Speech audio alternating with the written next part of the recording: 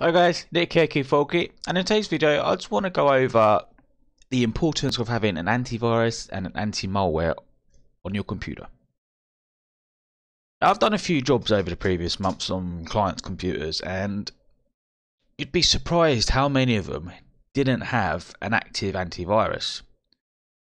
The majority of them thought they did, but the license had either run out or they actually didn't have them on there. Now, this can be really bad in regards to your computer safety, your actual, say, bank details safety, and all those sort of things.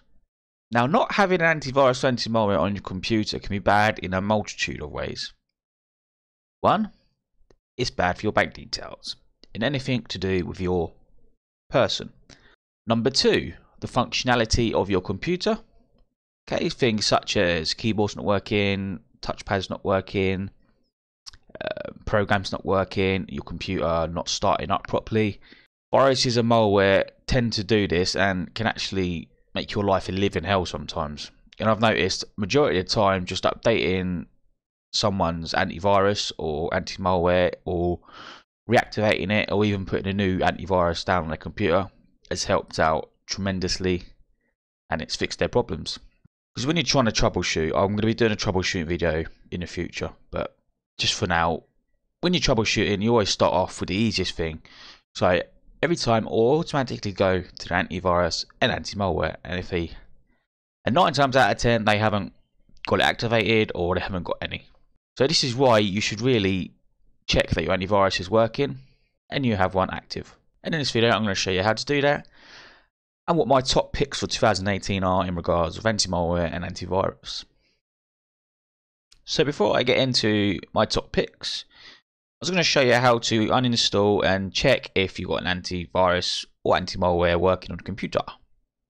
Okay, first step, go down to the bottom right, click the little arrow like this, and you just check if there's anything on here with a little X or something like that, or you may not even have an icon down there.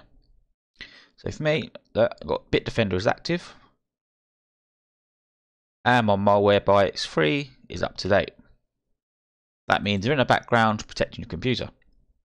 If you've got Windows 8 or Windows 10, in here you'll have sometimes you have a notification saying you haven't got an active antivirus, or your antivirus is out of date, or your antivirus is disabled, along those lines. Okay, so once you check down there, we're going to go into programs,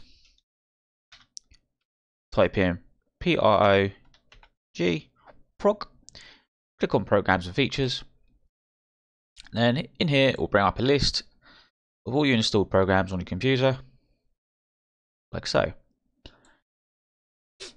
Okay, all you're looking for now is something that says antivirus or anti-malware. Typically it's I see on a lot of clients' computers, it's Norton antivirus, McAfee, what's the other one called? Avast, those sort of things. So just go down, say for instance my Bitdefender wasn't in date, just click on that and you click on uninstall. Obviously I'm not going to do it here because I need my Bitdefender on my computer. Then once you think you've installed everything, uninstalled I should say, do not browse any sites or anything, because this is when you're most vulnerable on your computer. So you just come out of programs and features once you've obviously uninstalled all your inactive Norton, McAfee, Avast, that sort of thing. So come out of that. And now I'm going to go over my top picks for antivirus and malware. And remember, don't do anything apart from watching this video or listening to it, however you're doing it. We'll crack on with my top picks. Okay, so when we're looking at antivirus and anti-malware, there are 2 or 3 that I like to install on clients' computers.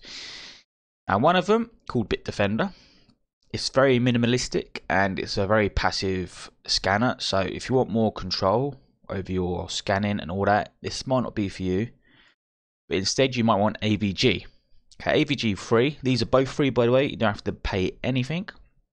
Actually, all the programs I'm going to say in this video are going to be free. You don't have to pay 0. Okay, so you've got Bitdefender, which is a passive antivirus, and then you've got AVG free, which is a more, how do I describe it? It's a more hands-on. It allows you to be a bit more full-on, but I find it gives you quite a lot of ads down at the bottom right-hand corner if you don't pay for the full version. So that's why I'm switched over to Bitdefender, and I'm really liking it at the moment. It's a more hands-off approach to things. It's up to you, Bitdefender or AVG. You can get both from download.cnet. I'll leave links down below, so you can obviously use Bitdefender or AVG. They're both pretty good in my opinion, and you can't really go wrong. Just Bitdefender, you get less ads. AVG, you get a few more ads, but AVG is a bit more customization in it, you know. Okay, now after you sorted out your antivirus, you need to go over, and there's no contender for this one really. Malwarebytes is a great anti-malware software. If you don't know what malware is, I'll leave a wiki link down below, but essentially malware are things like Trojans, worms. It's the more deadlier version of viruses, to be honest. Malware tends to steal your bank details, and they have phishing scams and things like that. Steal your identity and make your life a living hell if you get enough of them on your computer. Okay, so definitely need this. Download Malwarebytes. You can get a free trial, I think, for 12 days, and then switch over to the free version. And it's the best out there, I think. Oh, it is the best out there at the moment for 2018 anyway. So download either AVG and Bitdefender. After you've done that, download Malwarebytes and do the scans, the initial first scans, and then you should be set, guys. Just make sure they're kept up to date. They normally do it for you if you've got an active internet. But yeah, if you have these, you should be good, and you should never get infected ever, unless obviously you click on stupid sites and you download stupid links, which I may do a video of how to prevent that and a different type of viruses and malware you can get. But for today, it's just the importance of having these on your computer. It's one of the basic things a technician should really look for if they're troubleshooting on your computer. I find 9 times out of 10 Malwarebytes will fix the majority of problems if like the computer's crashing or failing to start up or really laggy computer. Yeah, and that does the trick. Anyways, guys, thanks for watching. Hope this helps you out in some form or another. Leave a like down below or dislike if it didn't help you. Leave a comment down below. Tell me how you guys are doing. If you need any help, sub for more videos, and I'll see you next time.